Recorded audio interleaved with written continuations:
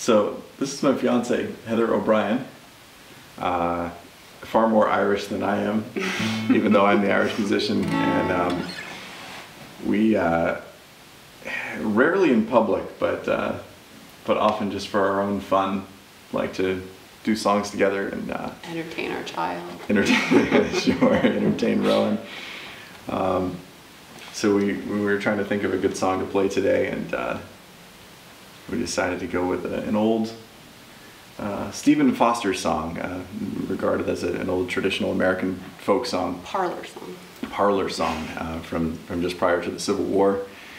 That basically is a reminder that, you know, while we are incredibly lucky and you know, live wonderful lives, despite, you know, the times that we like to complain about them, that there are a lot of other people out there who aren't so lucky and who deserve to be remembered. And so, you know, it's a pretty timeless song. Obviously, there were a lot of things going on in the 1850s in America that this was, of course, alluding to, but there's still a lot of that stuff happening today. So it had been on our minds recently, and we figured we'd give it a go.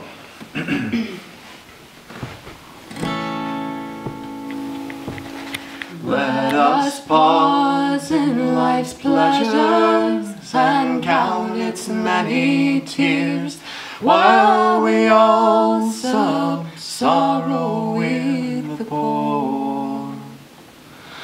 There's a song that will linger forever in our ears.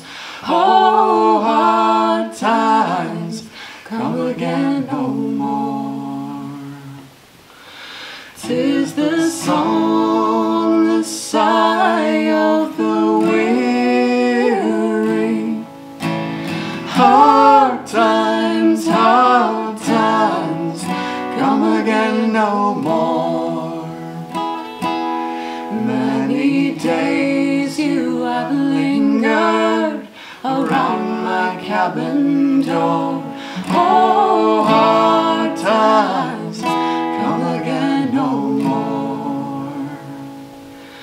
While we seek mirth and beauty and music bright and gay, their frail forms fading at the door.